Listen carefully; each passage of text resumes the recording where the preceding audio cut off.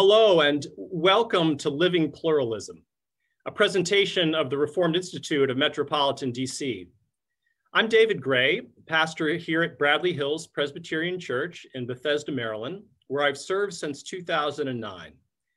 And I'm pleased to share my experience in helping to create a three-faith house of worship and being in dialogue, relationship, mission, education, worship, and strategic planning with diverse communities of interfaith pluralistic witness.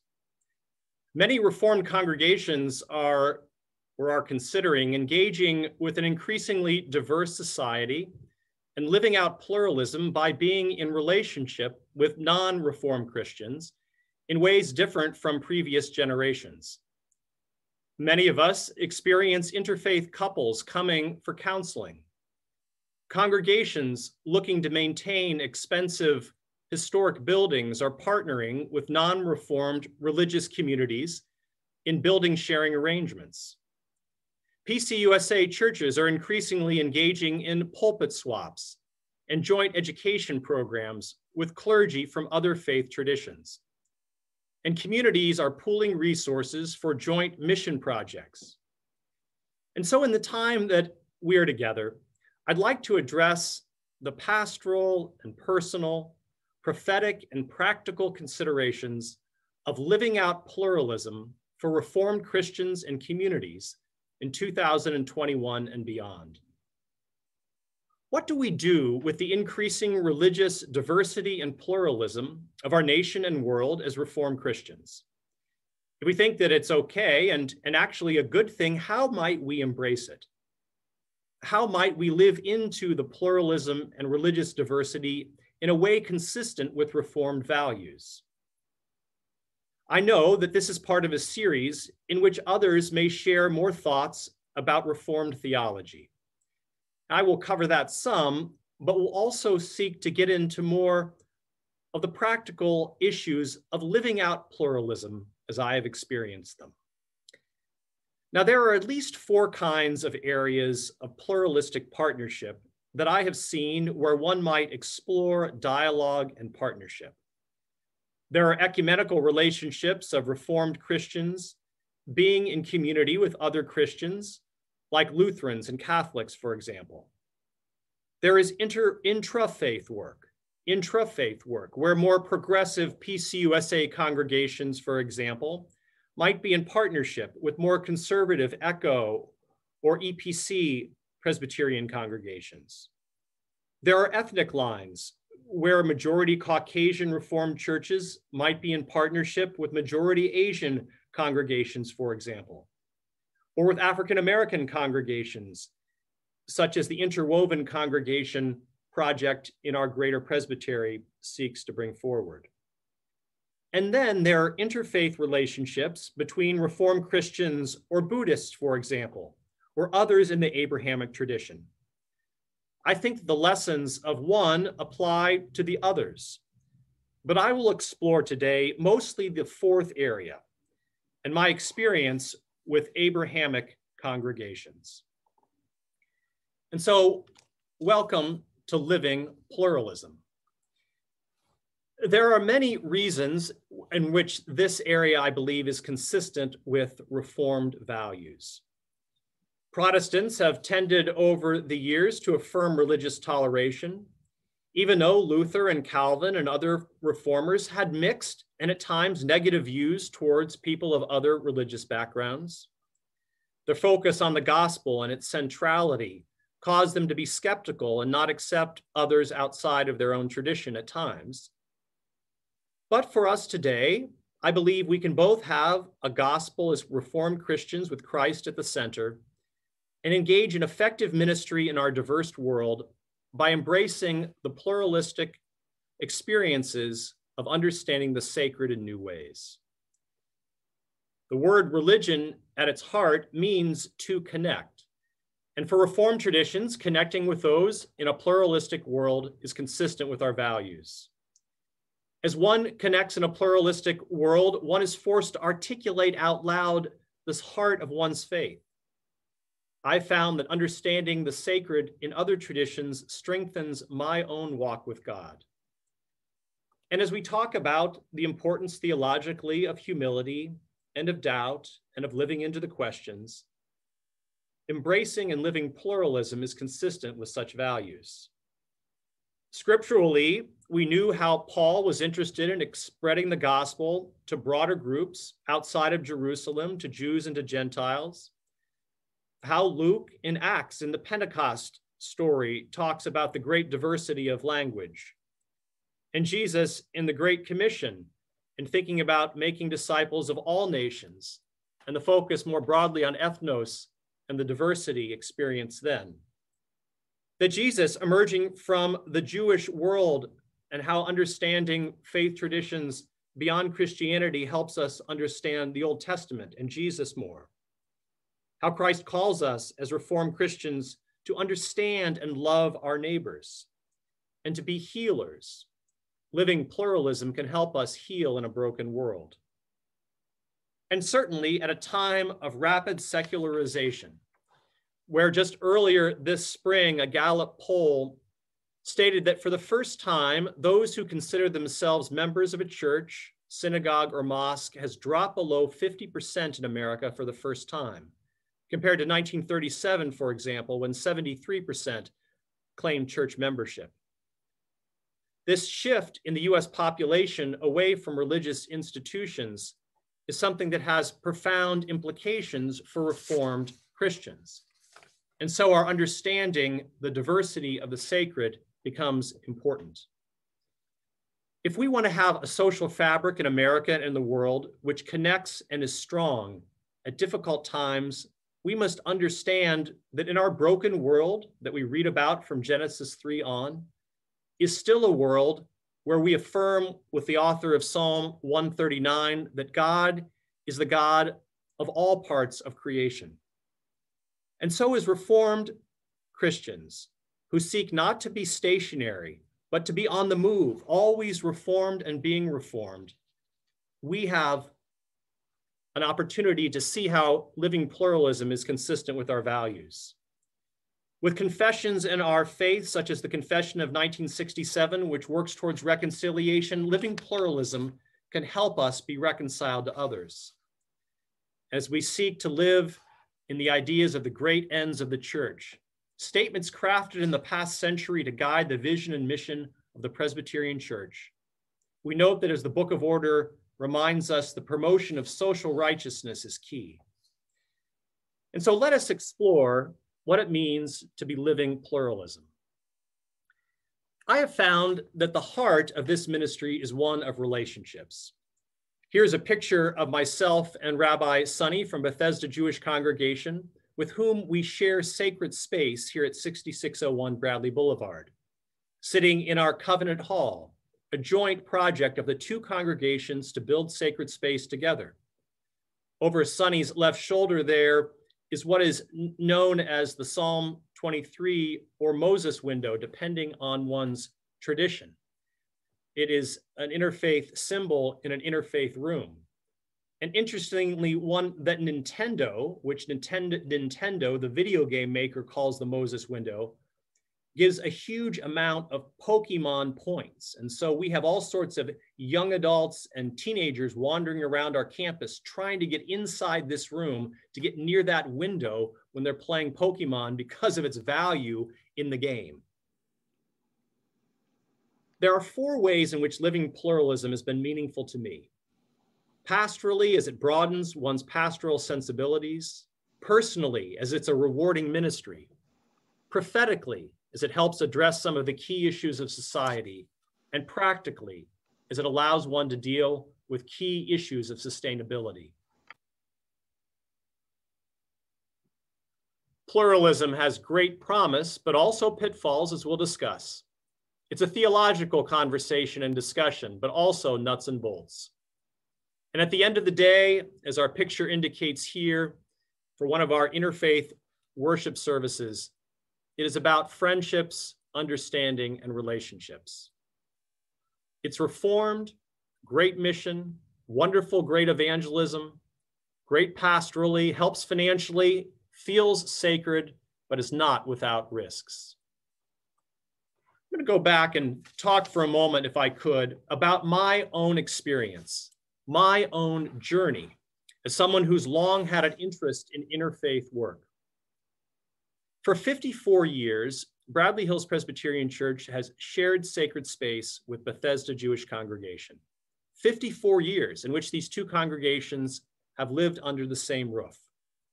In 1967, Bethesda Jewish Congregation, BJC, began to rent space for the high holidays here at 6601 from Bradley Hills Presbyterian Church.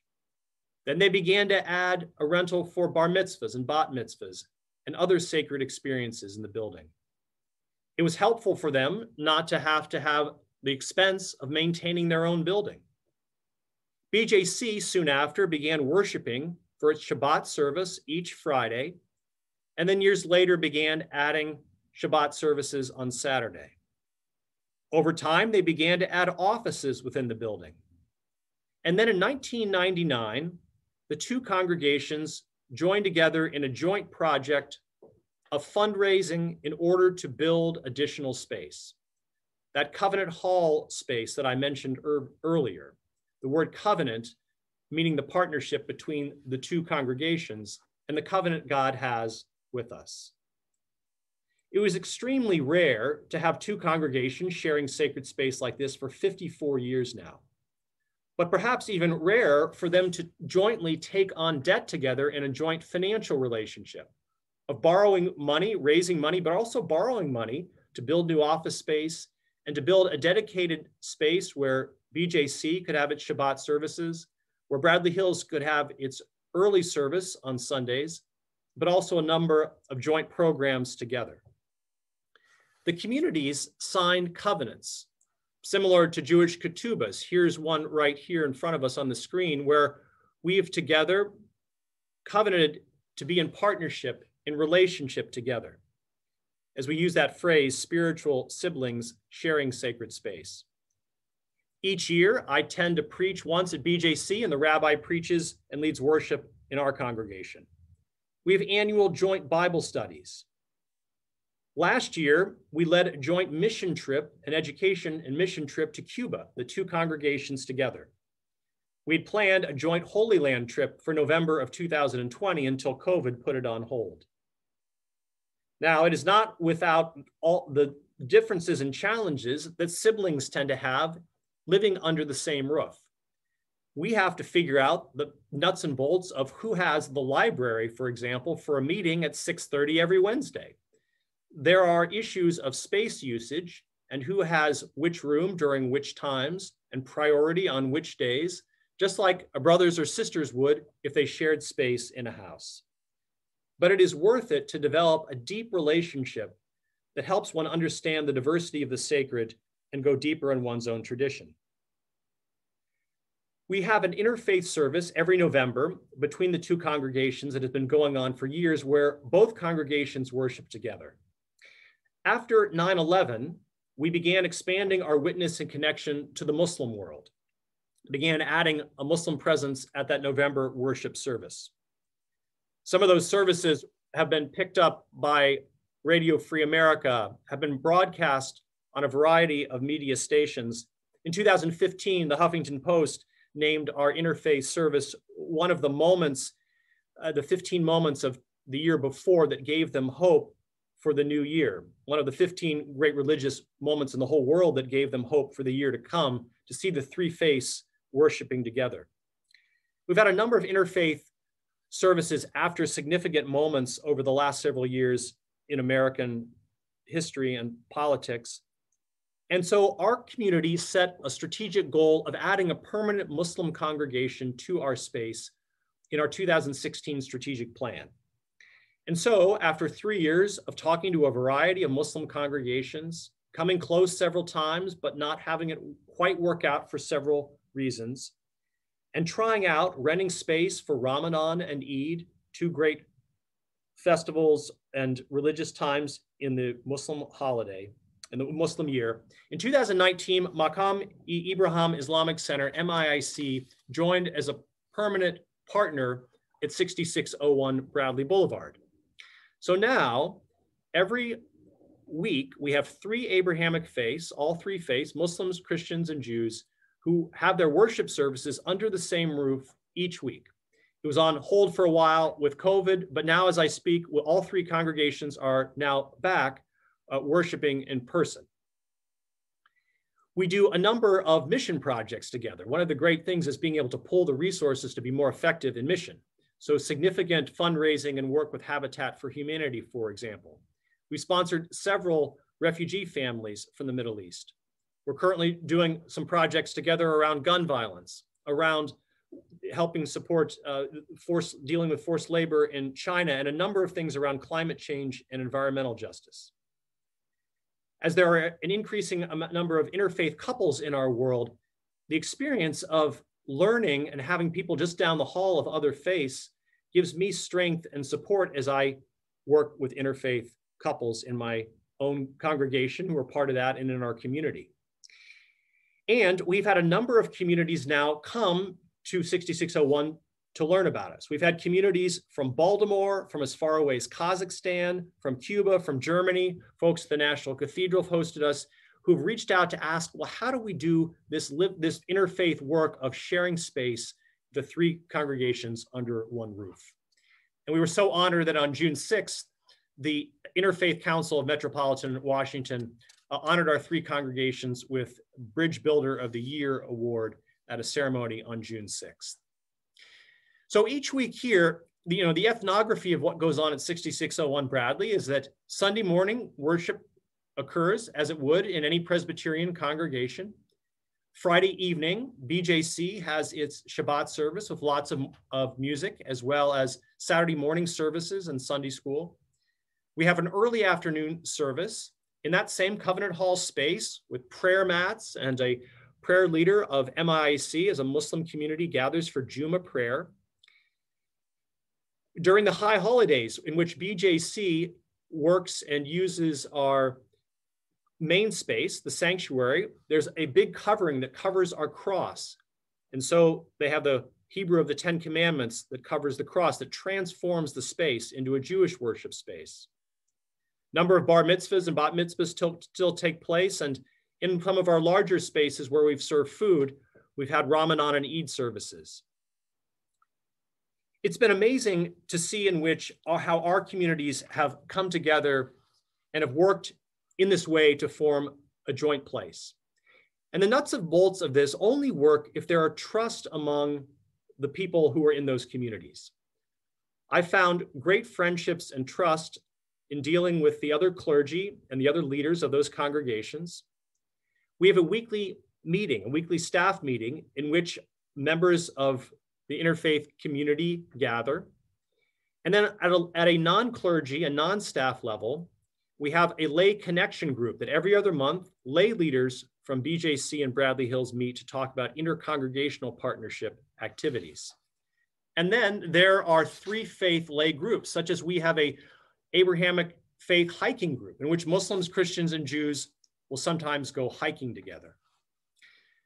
Now, not everyone was in favor of these joint arrangements. There are risks. Not everyone in any congregation will support such an arrangement. Not everyone in the pews is as interested in pluralism or interfaith as many of others of us are. And it can create space conflicts. Sharing your space with somebody else means that some of those rooms are not as available as they once were. If one partner has a financial issue, we're hitching our wagons together if we joint fundraise together on projects. We've had some folks who have looked at other congregations. We haven't lost many people as a result of these arrangements, but we have lost some for whom interfaith dialogue and such pluralism is not for them. On the other hand, we've gained many more people as a result of this arrangement than we have lost. There are many folks for whom their first exposure to our Presbyterian congregation was the interfaith service, and who think that it is a very unique thing to see all three Abrahamic faiths under one roof. And if they are in an interfaith couple or interfaith relationship, or they're looking for a congregation that seeks to live out the diversity of the sacred in creative and new ways, this has been wonderful evangelism for us in connecting people to our community. But as one is dealing with some of these relationships, I found pastorally the need for me to have a long-term view of listening and following people on their journeys. We've had members of our community who have converted to one of the other religions from being a member of our community. We had one person who was a member of our community, joined one of the other two communities, and then came back and joined our community again, became a Christian once again, and became a Presbyterian Christian again. I don't think that would have happened had I condemned the person for having a stirring of the spirit to convert in the first place to one of the other religions. But by staying in relationship with the person and supporting them on wherever their journey was currently taking them, they felt supported and honored in following the Spirit then to return as a Christian to currently be part of our congregation. We've had young people who've gone off in mission service abroad and have converted to one of the other religions. But being a place where they could still find a way to stay in relationship with their family, who's a member of our community, while worshiping at one of the other religious traditions within our same space, has been something that those families have appreciated. So as I think about the pastoral implications of living pluralism, there are amazing stories that are told, in some ways, similar experiences in different ways by different faith traditions. And as a pastor, being sensitive to how people have experienced God, experiencing the rituals of life, of marriage, of birth, of death in different ways, has done wonderful work in supporting my own ministry in those areas. It makes me more creative to think about end of life or marriage, to be able to bring in other traditions and rituals that I might not have first considered. It is joyful work that I've found, hard work, but joyful work, to be together pastorally with other great leaders of different faith traditions who have been counselors to me personally. The evangelism I mentioned has been very, very strong. But to deepen my own pastoral roots in Christianity emerging from Judaism, it's wonderful to be able to walk down the hall and to have a Jewish rabbi who, if I say, will you perhaps host a Seder for us to learn about the roots of Maundy Thursday in the Christian tradition coming out of Passover, a Passover Seder, and for us to think about communion. And then for him to host a Seder, as they've done several times, and us to be able to think about our own tradition in the context of the Jewish Seder has been deep and meaningful work. And to see that I really have now a larger flock of people I love and have been in mission and in ministry with through these different congregations allows me to think in ways that I would not be able to by giving such a breadth of experience of how others have pastorally walked similar journeys in other faith traditions.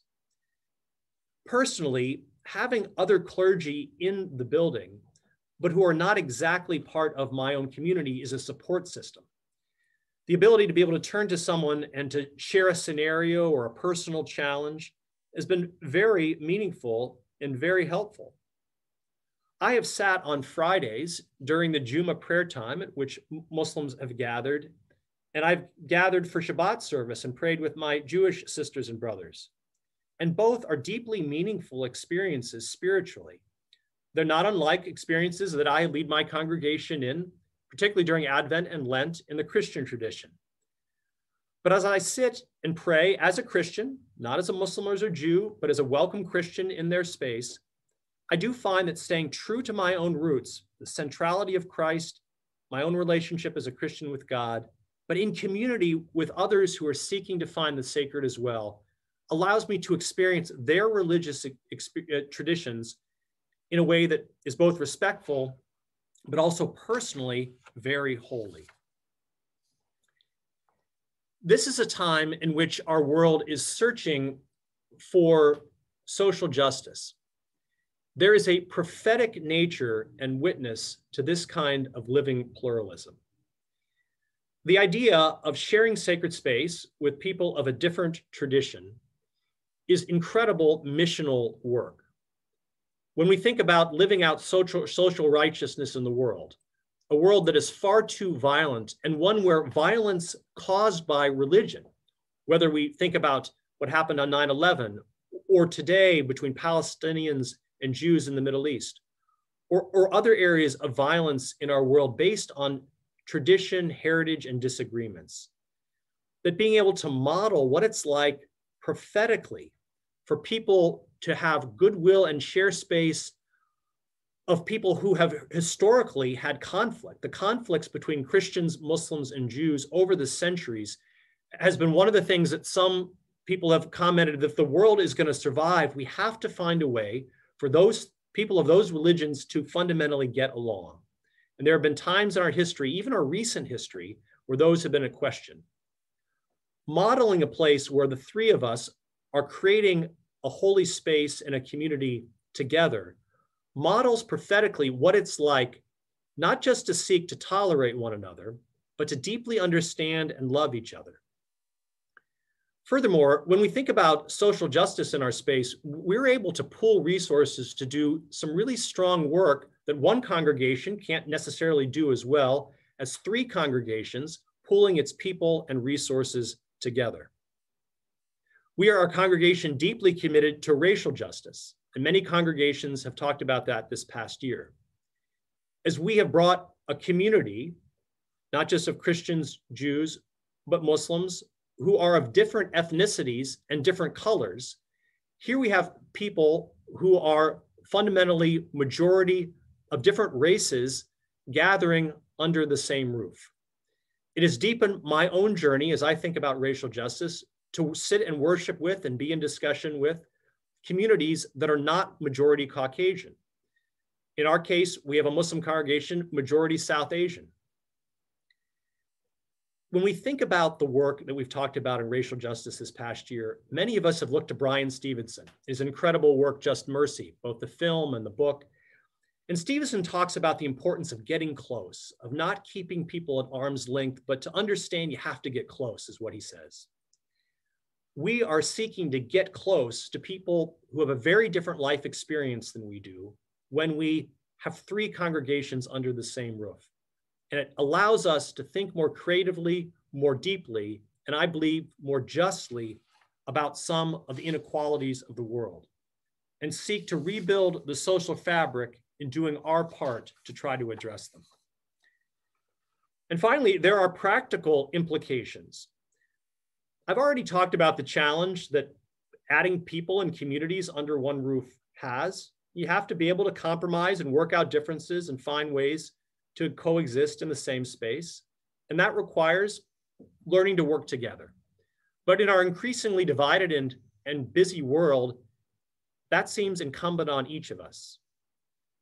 But we also live in a world in which many communities, many Presbyterian Reformed communities are finding their memberships falling, and financially they're struggling to try to afford their buildings. How do they keep the upkeep of their buildings? That's why some communities are giving up their buildings altogether and trying to find other creative ways to worship.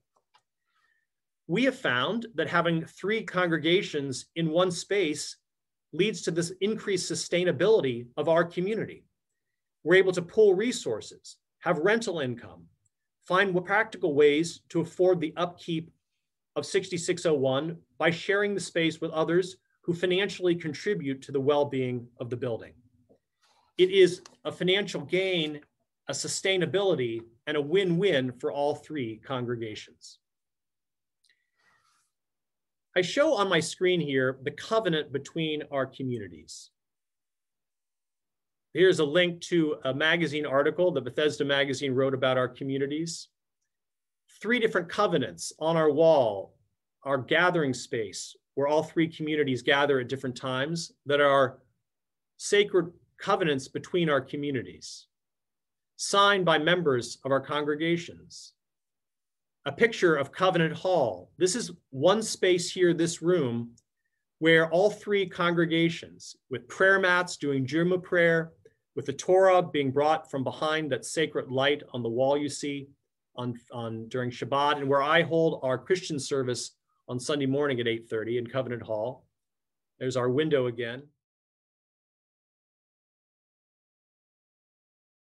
Here's the Bridge Builder Award that we received on June 6th for the three communities.